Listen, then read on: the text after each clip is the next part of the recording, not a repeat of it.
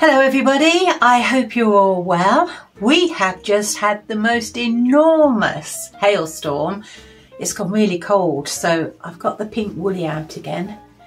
I keep on washing it and putting it away, ready for next winter, and then I go and grab it and get it back out again. But and I've got a bit of a cold, so I apologise for the nasal sound, but apart from that, everything is good. So if you saw my last video, you will see how I was inspired to create the Midnight Garden Quilt. And in my last video, I made blocks A and B. And that is block A and B. So block A is the one on the top right, and there is one of those that sits in the centre of the quilt, and in the bottom left that is block B, and there are 4 of those. And today I'm going to start making the ones that fit around block A and between block B. And this video for this week is block C and D. And I'll show you how we made those. But before we get on to that, I'm just going to mention upside down blocks. We've all done it.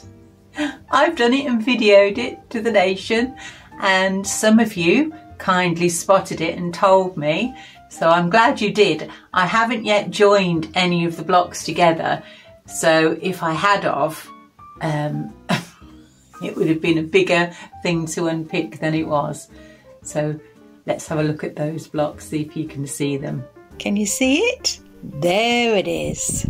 And there it isn't. And now I can start today's work. Actually, there were 2 blocks that I'd sewn incorrectly. The other one was one of the little flower buds that was in the top left-hand corner. So it's the very top block, and I'd put that in at a tilt. But I saw that one and unpicked that one and put that one in. And so everything is okay at the moment. I'm sure I'll do it again, but I'll just unpick it and carry on regardless. So I'll show you now the settings for block A and B from last week, and then we can move on to block C and I'll show you how that fits. And that's my design plan for blocks A and B, and now I'm going to fill in these gaps with block C. So again, if you saw last week's video, you'll see that I am approaching the designing of this quilt in a slightly different way. Usually when I design a quilt, I use grass paper and then I design the whole quilt, and then I make the blocks and sew it all together. This time I am designing one block, making that, and then I'm looking at that block, designing the next block to see how things will just fit around each other and how the fabrics work together. I've got to say, it is time consuming this way, and I am making surplus blocks, so I'm not sure if I'll do it this way again. We'll see. That's a little bit of a heads up for what's about to come. And this is block C. So it's 6 squares wide and 8 squares deep, and I'm going to construct it in 4 parts. So first of all, there's going to be an on-point square in the centre, then that will have a ring around that, and then there'll just be 2 edges on the top and the bottom. And these ones are again directional, so you can see here there is the navy blue solid fabric in the corner, and there's also a grey, so that will be on the outside ring. So on my design, the black is representing this and the navy blue is representing that. So the first step is to put a yellow square within a square. So I'm going to make 4 pink and yellow half square triangles and join those together. And it's looking a little bit lost at the moment, and so I need to grow that just a little bit. And so now we need to surround that lovely little block with some more half square triangles. And I've taken the blue and green half square triangles and I've sewn the green together to form those arrowheads, and they'll fit around that central square like that. And that's how it will fit in that space. So it's beginning to fill up that area. My one concern is that it's a little bit pale at the moment. It is meant to be a midnight garden, but then it's also a garden in the summer that's in full bloom. So I'll put the next round to that and hopefully I'll start to get the feeling I'm after. So there's quite a lot of dark in this next round, and that's the design for it. You can see there's navy blue on the left and the black that indicates I'm going to be using the pink and navy blue floral for the background on the right, and those greens finish off the points of the leaves in the flower. So I'll sew that together, and that's the ring around that inner block. And as you can see now, that dark outer is beginning to subdue those colours a little bit. So I'm looking to try and create something that is dark and mysterious and quite romantic. I think it's lovely to sit outside in the garden in the summer late at night, but I don't want it to be gloomy or miserable or oppressive. So it's a fine line, really. I want it to be romantic. That's what I'm going for. So to get that feel is going to depend on whether I'm successful with my colour selections.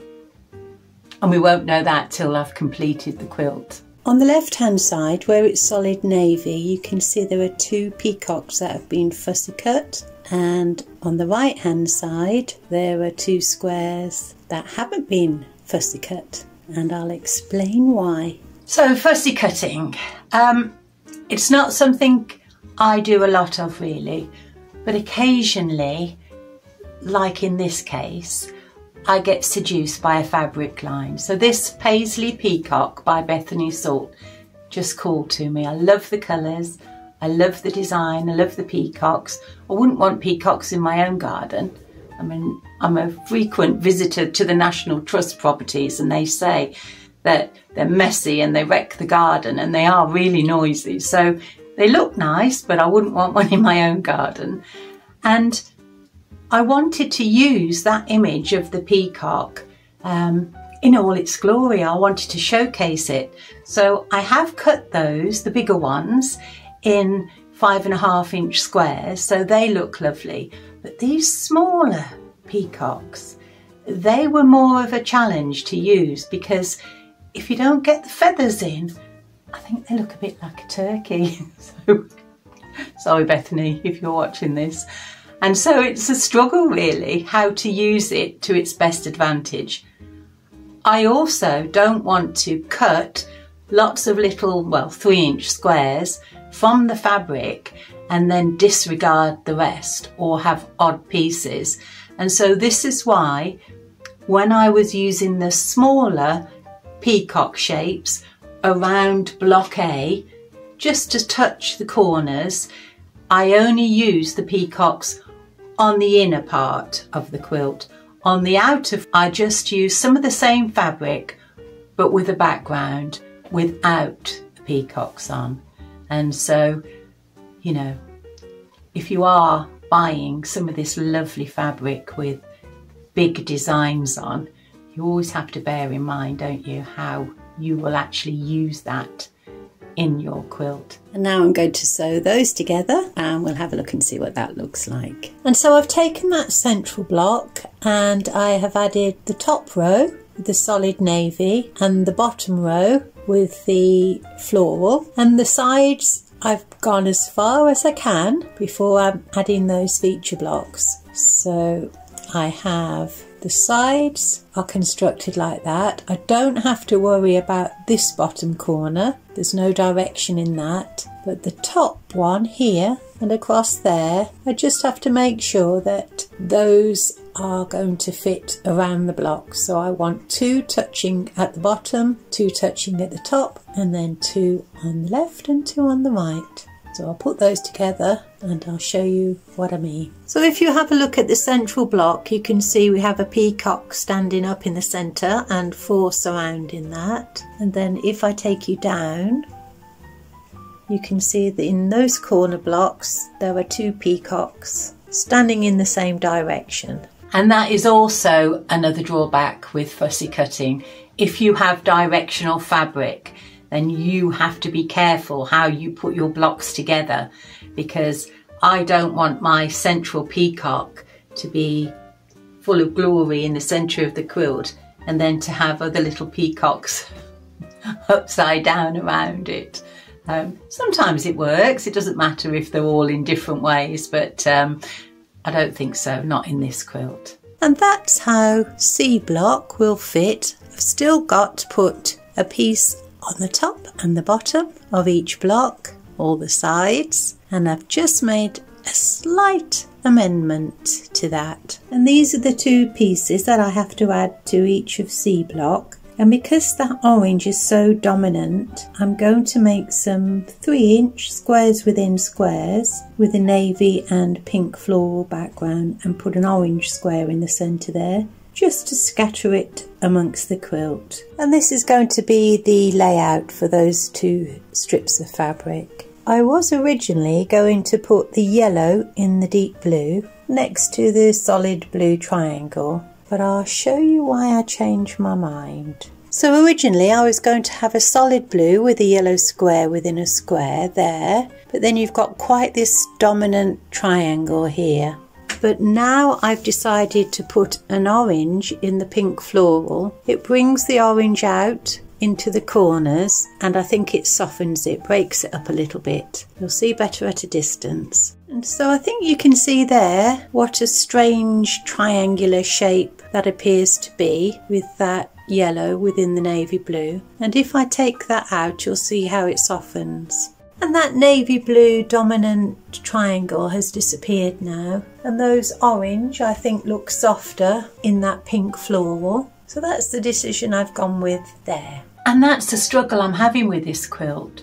I want it to be bright, but I don't want it to be garish. I want it to be dark, but I don't want it to be gloomy. So this fine struggle, this fine line that I'm trying to balance, and we'll see how it goes. So I'll put those together and that will be C block finished. And I think another time in another quilt I'd quite like that triangular shape, so it's just in this occasion that I didn't think it works. And that's been one of the drawbacks of making a block at a time, is that I don't see the overall picture until they're up on the wall next to each other, and then I'm just making slight adjustments. I have got some spare blocks, but I will use them in other projects, so I'm not worried about that. They are lovely, so they'll all go to good use at some point. So it is the Midnight Garden, and it should be seen in the dark. And so it suddenly occurred to me to turn the lights off and then contrast and compare the 2 images. And it was amazing really what I discovered, how differently the colours look under the different lights. And this is how it looks in the daylight, and I'll show you how it looks when I turn the lights off. That's the changes. You can see how the different colours are glowing now. And so the background of the quilt, that really altered in the different lights. So in the daytime light, this was very dominant, but this was also quite distinctive, this navy blue background. But of a night time, when I turned off the lights, this almost disappeared, the floral disappeared almost completely, and it just looked a dark background. And I also noticed the orange, how that altered. In the daylight, the orange was really bright and dominant, but then in the night time, that stepped back a little bit, and it was the yellow and the green that shot to the fore. And the way our eyes interpret colour was of interest to me, so I did a little bit of research and I've made some notes to share. So it says we have two kinds of light sensitive organs in the back of our eyes. One is rod shaped and the other one is cone shaped. So I have heard of that expression before, rods and cones. And it says cones help you to see in bright light and the rods help you to see in the darker light. And so it's talking about a dim light. I mean, in the very dark light, everything just appears silver and grey and black. But where there is a little bit of light, that's where these cones and rods help us to see the different colours, and so why some are more visible than others. And so it said green sits in the middle of the colour spectrum, and both the rods and the cones can see that equally, so they can interpret that as a colour to us. But on a practical note, looking at the quilt in the dark has made me realise that I want to make sure that there's enough of those little yellow and orange spots dotted around the outside of the quilt, because they really do help to make this quilt move. And if you think of it, it will be in a bedroom, probably on a bed, and you might be seeing it in poor light or dim light. And so I'm considering that now when I'm adding colours together to make these blocks. So when I first started making this quilt, I made a huge selection of fabric from my stash that I may or may not use. They just all went together. But after watching the way that the colours behave differently to one another and in the light and dark, there are colours now that I am going to disregard. So I'll put those away and I'll use them another day in another quilt. So I'm going to put away all of those greens. I'm just going to use the two green fabrics that I've used so far in this quilt. And I'm going to put away the whites. I won't be using them in this quilt. I'm also going to put those pinks and blue away. And that now leaves me with this fabric. So it's all been used elsewhere in the quilt. There's hardly any of the orange floral left. And so this is the design that I finally decided on, and I think that looks really lovely together, quite smart really. And so now I'll show you how I construct those blocks. So block D is a little 3x3 block. It sits on the corner and I want your eye to be dragged towards that, but I don't want it to overpower the bigger blocks that are in the centre. It's to sort of set the centrepiece off. So I'm going to have dark navy, solid navy around the edge of this quilt, and so it's sort of pushing all of the colour into the middle of the quilt. That's what I'm hoping will happen. But then I also have to think about the blocks that it's going to be touching on the right and on the top as it sits in the corner. And that made me sort of change my mind a couple of times. So some more spare blocks. Like I say, I will use them at another time in another quilt. Nothing will go to waste. But I am making more blocks than I normally would in this way of designing a quilt. Those are the layout of the blocks, a 3x3. So we've got 3 squares within squares. We have 1 small square surrounded by the floral, 2 half square triangles, and then 3 3-inches. And it's okay. I am aware that I am showing you the placement of these blocks, and one of those half square triangles in the blue and the floral is upside down. I didn't sew it upside down. And when I'm putting the details on my community page for you to follow if you want to, they're not upside down on there. So it's all right. It's okay. And those are the details, and you'll find those on my community page. So that's D block in its place, and I'm going to start working on E block next. So you can see there are already those 3 blocks on each side. And I know which colours now I'm going to be working with. I want to bring some of those tiny orange and yellow squares within squares around the quilt. Maybe add some green. That would look quite nice. But that's for next week. So I haven't yet designed blocks E and F, but I know the colour choices I'm going to make, and that has been made by the way the fabric has worked together in the dim light. So there are some pieces that I've thought, oh, I definitely want to use that again or make the most of that.